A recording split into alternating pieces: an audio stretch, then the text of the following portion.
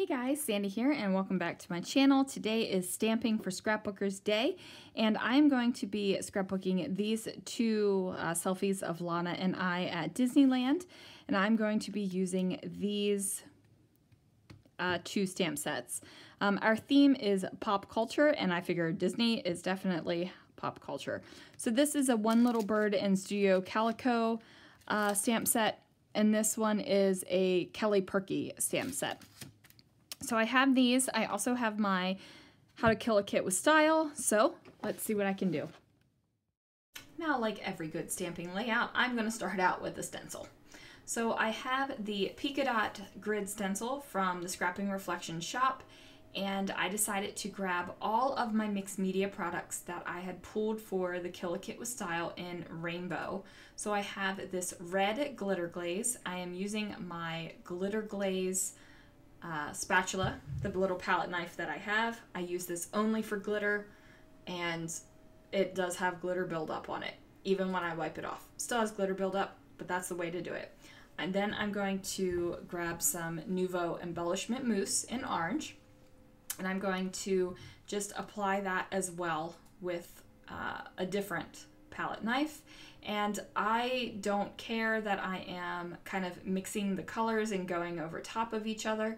I'm not waiting for it to dry in between, but then I realized there was glitter in that embellishment mousse, so after I wiped it off, I pulled that right back out because I don't want to contaminate the entire jar. I just don't care in the moment that there's going to be mixture. So I grabbed the Velveteen Glaze from Brutus Monroe, and this is a glaze that will dry matte. So it does not have a shiny feel. It's like hard flock. And if you have Velveteen Glaze, you know exactly what I'm talking about. It is like a hard flock. So this time I went and grabbed my little spray box that I have, grabbed my surface spray and spritzed over. Then I'm just going to grab a paper towel and kind of dab that off. Now I could have pulled a stencil print with it, but I really just didn't even think about it. Now this is something I haven't seen a lot of people do. I don't know if I've seen anyone do it, but I'm taking my Nouveau drops and treating them like a mixed media medium, and I just put it on my spatula and rubbed it down on the page. Now I also have this heavy body acrylic paint, and I go ahead and wrap up my rainbow with some purple. Now I pull that out. That bad boy gets a little second to dry, and I go clean off my stencil. Like I said, I am a little bit lazy with cleaning off my stencils when it comes to inks, but when there's glitter glaze and stuff like that on a stencil, you gotta go take care of it or it dries on there and it's a pain to get it off. So I matted my two photos with just some paper that I had in my kit, and now I'm going to add in this khaki polka dot kind of washi tape. It's not really a washi tape, it's more like a paper tape, but I figured I had all the polka dots going on already, so why not add some more? Now I did that one stamp up in the corner with black ink, just because I thought it looked cute with the ledger paper that I have going on. Now I am flipping through this sticker book, and this is a planner sticker book from Paper House Productions. And these are thinner stickers, so if you don't want your stickers to to see where your layers are, you're going to want to mat it or put it on some cardstock and cut it out. Now I go ahead and find this little orange label sticker as well, and I layer that up over the polka dot khaki. And I promise you guys, I am going to stamp more than what I stamped up in that little corner. Now I pull out this sticker that says Weekend Adventure, and I go ahead and put it up there in the corner, because now I've kind of got my three main areas of embellishment. I have it over here next to the photo. I also have this little cluster on the left, and then where I stamped up in the upper right corner. Now I open up this glitter duct tape. It's been in my kit all month, and surprise, today is the first day I'm actually using it, and I attempted to tear it, but it does not tear that easily. So I went ahead and cut it, and I'm just going to layer the gold sparkly tape on up there. And did I cover up all of that dot? I can't tell. I don't think I covered it all up.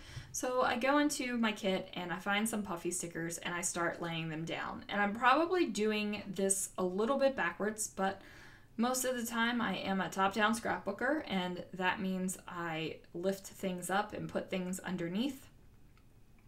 Now I am using that kind of popsicle puffy sticker up there as a placeholder because I know I have a Mickey head ice cream stamp that I want to put up there in the corner. So I put that there, and it kind of just reminds me that, you know, that's got to happen.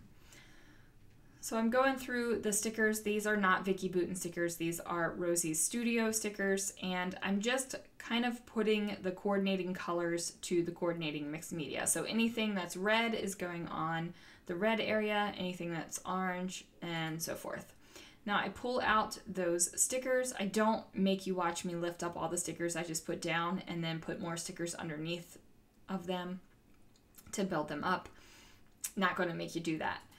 Now I thought I was going to do my little Misty. However, I pulled out the 12 by 12 Misty and just put my page in it. I figured it would be easier to go ahead and stamp on the page. Now I am truly loving my Close to My Heart inks right now. They are just doing all the things for me, and I want it to have rainbow stamping. So I'm going to go ahead and ink up the stamp that is on the door, and then just keep pushing it down until I get a good, nice dark image. So I'm just going to go through each of these two stamp sets, and I'm going to use some of the icons, and I'll use some of the words as well.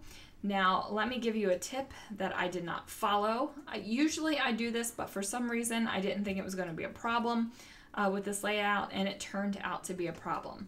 So if you are inking up your stamp that is on the door of your stamp platform, and you get ink on the stamp platform door, you need to wipe that stuff off, because I did not wipe it off and I got green ink all over my face in the photo. Now, it hasn't ruined the layout for me. I'm leaving it like that. I'm just like, whatever, it is what it is. But in the moment, I was a little ticked off that that happened. So make sure that you do that. Now, you also saw me rub the stamps on my arm. So these stamps are new. I have not used them yet. And you can either rub them on your arm just to get the oils onto the stamp, or you could stamp it with an embossing ink pad. You could use a white eraser and erase over the stamp. Basically, you're just priming that stamp so it takes ink a little bit better than if you would have just put ink on it without priming it. So there is that. Now I am finding just what I think are the perfect stamps, nestling them around the embellishment. And I just keep going back to my Close to My Heart inks and finding coordinating colors to go with the rainbow. So this one, I decided not to stamp directly on the page, and this is where I realize I have green all over my face, and some of it comes off, but there is green still there. Now that circular stamp, and then this is where I go wipe off the green. The circular stamp, I was thinking about moving it down to the green area, but ultimately I kept it where it was, over here where the orange is. And I kind of put it to the side because I'm not convinced that I'm going to put it over there yet. But I do put another word stamp down. I think it says the happiest place on earth, and it is in the orange area, so I am using a orange colored ink. Now, see, I keep messing around and trying to figure out where this little circular stamp is going to go. I'm trying out other words. I'm trying out other icons. And basically, I'm like, what are you doing? You need to get your act together and do something with the circle stamp. Now, I am going to do something with the circle stamp, I promise. But here is that Mickey head ice cream that I was talking about. So I'm going to go ahead and ink that up with some red ink. I know Mickey head ice creams aren't really red, you guys, but we're going with the rainbow theme, so that's where it is. I decide to layer up that popsicle sticker over top of the Mickey head ice cream, which is funny because I don't think we had Mickey head ice creams while we were at Disneyland. It's very different, Disneyland and Disney World, you guys.